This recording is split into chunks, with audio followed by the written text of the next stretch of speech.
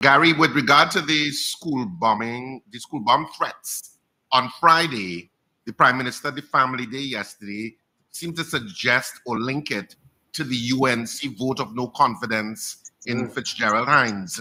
What's your take? Gentlemen, you'll have to call me on my phone. I don't know if you're hearing me. I picked up a little bit of it.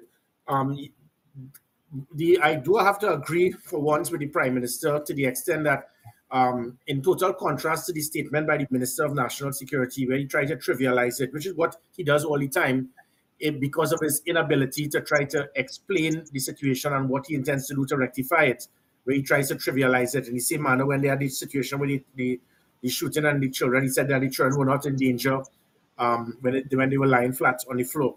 And in this situation, this was well orchestrated. When he's speaking about trying to get data and information pertaining to dozens of different schools, and that is why I made the statement that in total contrast. Oh, we lost him again. Okay, he's gone completely. Because of political affiliation. Actually, if these persons are charged, if they are held and charged, they will be charged under the Anti-Terrorism Act. So how could you be charged under the Anti-Terrorism Act, but it's not seen as an act of terror? So you are saying you agree with the Prime Minister that it might be linked to the UNC's no confidence motion. Is that what you're saying, Gary? Oh no. Hello. Steve. Yeah. I'm trying to get Steve on my phone.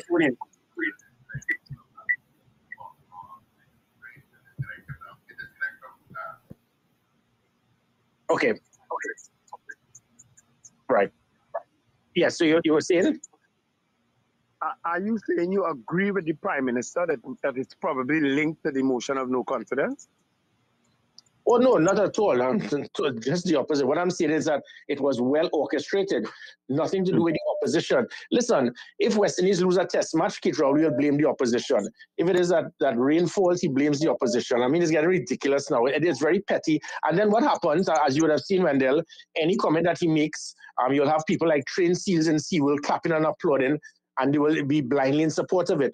On what grounds can you justify that it is linked to that? You can't. But what you're trying to do is, again, dog whistle to give the impression that this was something politically motivated and orchestrated by those persons opposed to the PNM. It is childish. It is unpatriotic. It holds no substance. But that is the one good thing with the PNM, you know. When you see the same lie over and over, whether it is email gate, whether it is firearm audit, you see the same lie over and over and hope that the blind loyalists will blindly support it. There's no justification for something like that. Again, we must work on facts. What I am saying is that this was well orchestrated because it was designed this is not just a random situation where you just picked up one or two schools and you made these prank calls. But to try to get the information, it meant that there was some degree of organization made, and that is what I'm speaking about. But to just automatically always accuse anyone politically opposed to Keith Rowley as being the be-all and end-all of all that is evil. I mean, it is really childish, but that's the mantra of Keith Rowley. So what then would you suggest was behind that email that went out to all the schools in Trinidad and Tobago? What do you think was behind it? If it's not political. Try to explain or understand the logic behind persons who with evil intent. It could be based on testing systems. It could be based on just being mischievous. It could be based on just trying to destabilize a country. Many different factors. Trying to find the perpetrators should be the main goal. It makes it very difficult when it is that the PNM continues to dismantle elements that were put in place to deal with this. In the Commission of Inquiry into the attempted coup in 1990, the main thing that they spoke about to prevent any further act of terrorism in Trinidad and Tobago was the setting up of the National Operations Center. It was shut down by Keith Rowley. And that Operations Center was to ensure coordination, collaboration, and communication. Communication not just between the arms of the protective services, but to pass it on to the members of the public. You shut it down because it was a Gary Griffith or Kamala initiative. You shut down the system of the operational command center that we had. You shut down the national security alert state that we had. And all of these things played a very can play a big part towards minimizing fear and properly pinpointing the perpetrators, and to ensure that there's proper collaboration between different arms of the protective services. But this is what happens with Keith Rowley when you try to politicize national security. So it becomes very difficult for the law enforcement agencies to work properly if they operate in silos. But this has happened because of the shutting down and dismantling of things that were put in place specifically for such a situation. The cyber crime unit, are they equipped enough to deal with this situation by themselves, or will they need to reach out to international partners in terms of getting down to who sent those emails? Well, it can very well work. We don't know if it is that these persons were amateurs. It can be dealt with. But I've heard people trying to criticize our cybercrime unit. They are very good. They have the type of technology. If it is that international support is required, fair enough. But I would ask the public to just not try to point fingers at the cybercrime unit. Sometimes these things could come from a 13-year-old child in Serbia that just sent something just being very mischievous. These things are very technical. But let us just let the authorities do their work. But what I think, as I said, I want to re-emphasize, it is unfortunate that you will shut down and dismantle specific things that would have been beneficial to assist the agencies in pinpointing the perpetrators. How soon, I mean, obviously, to prevent something like this happening again, you would need to make sure that people can be held accountable for it, so that it prevents future acts, because you would know, okay, you will be caught if you were to use that methodology. How confident are you that the perpetrators of this act are going to be caught? Well, not very, because as I said, there were a number of them. Remember when we had kidnappings, we never had a situation with kidnappings before where the kidnappers were actually being held. But because of the type of technology that I acquired for the Trinidad and Tobago Police Service, from access into the dark web, from pinpointing certain things that can be used through mobile phones, messages, and so forth, it was the first time Trinidad and Tobago started seeing kidnappers being raids being taking place whilst the kidnappers were holding the victims and the kidnappers were arrested. That is what put an end to kidnapping in Trinidad and Tobago, because of the type of technology that I was utilizing, and the kidnappers didn't know where we were coming from. That is why in that period when I was commissioner, the kidnappings became non-existent, home invasions and all of these things, because the criminal elements realized, wait, I don't know what is happening now. That's where a few moments later kicked in, because there was technology that we had that made it easier for us to be able to pinpoint the perpetrators and to pinpoint exactly where they are and what they're doing. Unfortunately, after I left, thanks to Mr. Jacob, I don't know whether it was based on instructions against... So are you suggesting that... Hello? I'm not there. Am I suggesting? Are you suggesting that the technology no longer exists? Yeah, that the technology no longer exists? So that is why you're starting to hear kidnappings and home invasions and all of this.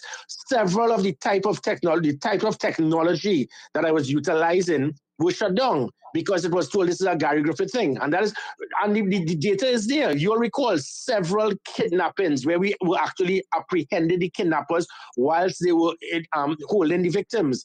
That never took place before in this country. Home invasions, you raid a home, and within 2 or 3 minutes, a police vehicle will be there, because that type of technology assisted us in what is known as predictive policing. And it's the same type of technology that could and would assisted the agencies in pinpointing the perpetrators in this aspect. But again, Keith Rowley, sometimes when you see here, but Gary, of doing what is right, the technology is there. Gary, it's kind of preposterous. Plug on everything because it's not a PNM thing. And who's suffering now? The country.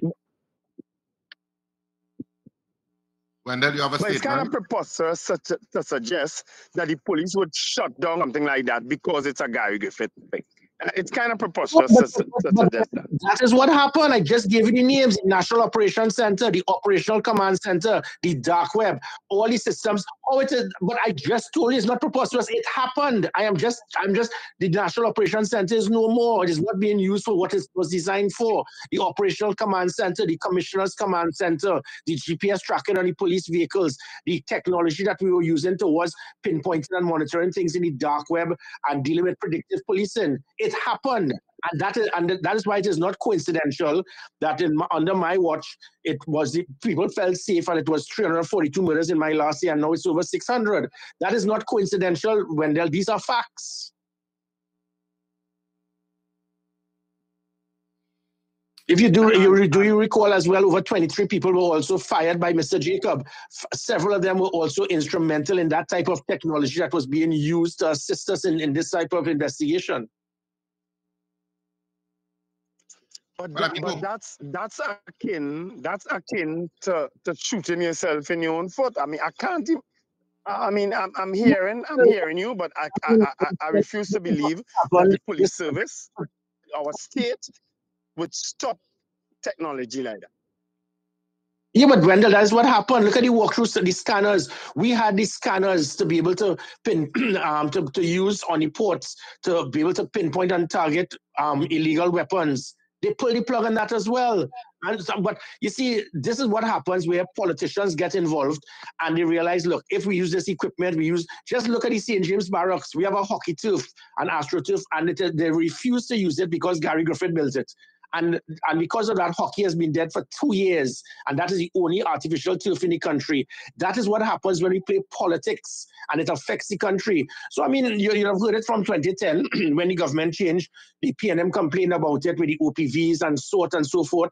But 2015, it was the same thing, because when it is that, as minister, when I set up the National Security Special Operation Group, the National Operations Center, the Energy Sector Security Initiative, the E999 system, the Rapid Response Unit, the Security Training Academy, the PNM shut down everything. And then when I left as Commissioner of Police, from the Emergency Response Patrol, the NOC, the Operational Command Center, the dark web, the technology, all of these things were also shut down as soon as I left. It is petty politics because you figure, look, he's no longer there, they are no longer there, shut it down because it will make them look good. And that is what we have to endure. Look at the diamond vessels. I acquired diamond vessels that cost $1.2 billion less than the defective OPVs. They refused to touch it for 7 years and then acquired hostile vessels to do the exact thing that the diamond vessels could have done. That is petty politics, gentlemen. Are the diamond vessels still in use? No, they're parked there. Anybody who goes down the islands, you'll see it parked up there as an ornament in Stoubles because they refuse to use it because the PNM did not purchase it.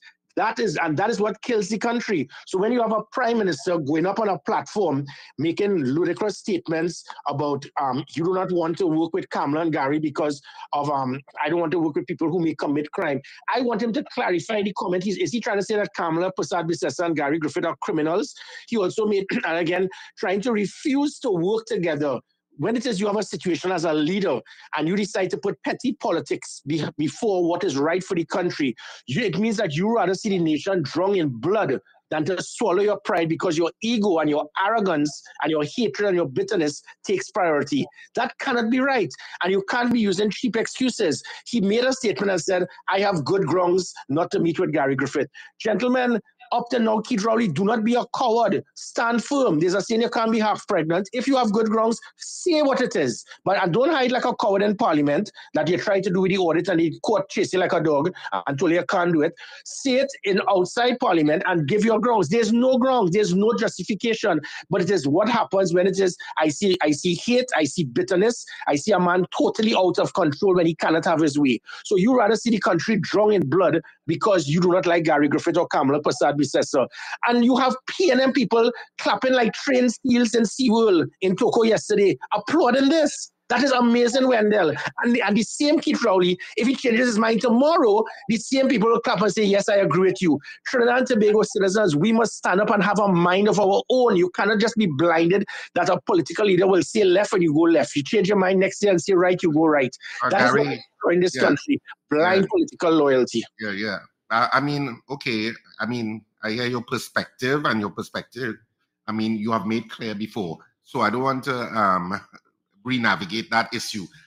But from a general political stance, Trinidad and Tobago has had this problem that when administrations change, the incoming administration sometimes discontinues projects that the population generally thinks that this particular project has value, but the incoming administration changes. And it's not a PNM thing.